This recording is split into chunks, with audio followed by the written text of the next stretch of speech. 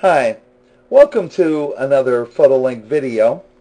This video is going to be on the operation of CombineZP, which basically combines several images in various degrees of focus to produce one where everything's in focus. Maybe that'll make more sense in a minute. Basically, I've taken 3 pictures. The first picture, if you'll notice, has the flowers here, the near flowers in focus. The next picture has the flowers in the middle in focus. And the next picture has the flowers in the distant background in focus. So with that in mind, what I'm going to do here, so let me get rid of these images, is I'm going to open the CombineZP dialog, or the program. And here it is. This is a continuation of the last video. You're presented with a help system here, which is excellent. I certainly suggest you read it. But we can close that for the moment. We can dismiss it. Now, the first thing that I'm going to do here is I'm going to say new, if I can for a moment here. This is the shortcut dialog. If I go here, you can go into all the functions in the program. Or what I can do is I can go into that shortcut method, or the simple mode, which we'll deal with at the moment.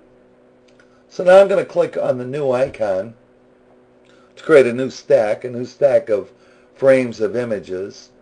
And here I'm going to hold down the Shift key and select the first 5, which are the images that I displayed to you. Actually, I displayed you 3 of the first 5. And it loads those into the program. That was by striking new. Now I'm going to come over here to my function list, and I'm going to say align and balance these frames. And I'm going to say go. Now what we do is we get a dialog box here that shows us the progress of what's basically happening. And what it's doing is it's aligning our images.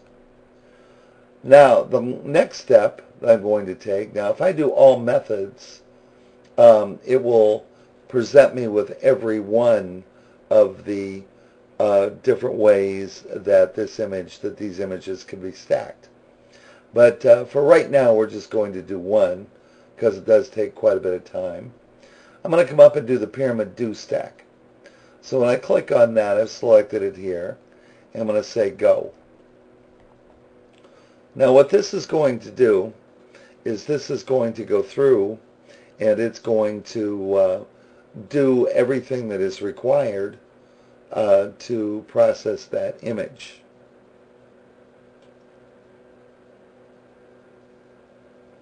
Processes those images into a single focus. Single focused image. Now we're coming here.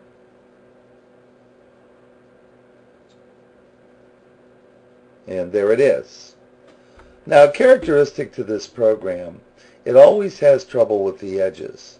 You can read more about that in the help file, but the developer has commented on that.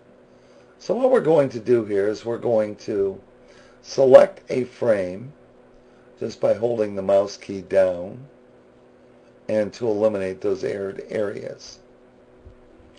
Now I can come up here and I can say save, which saves the framed area, and we'll call it test. And we'll save it at a quality of 100. Now basically what we have done, and we can go back to our subdirectory here, is we've taken these images, which were in degrees of being out of focus, various parts of it, and in focus. And we've created this image. Let me shrink it down here a little bit, which is totally in focus. Now, one thing that we have to keep in mind here is when we go into this program, there are several different types of ways that we can deal with this image. Here's one, here's one, here's one, here's one, here's one, and here is one. Or you can execute all methods, and it will combine the image in all methods possible. Also, you can go into the actual full-fledged dialog, and what you can do is, if you go into macros, you can actually build your own macro, edit it, and vary the functionality of the program. So it will require some study on your part.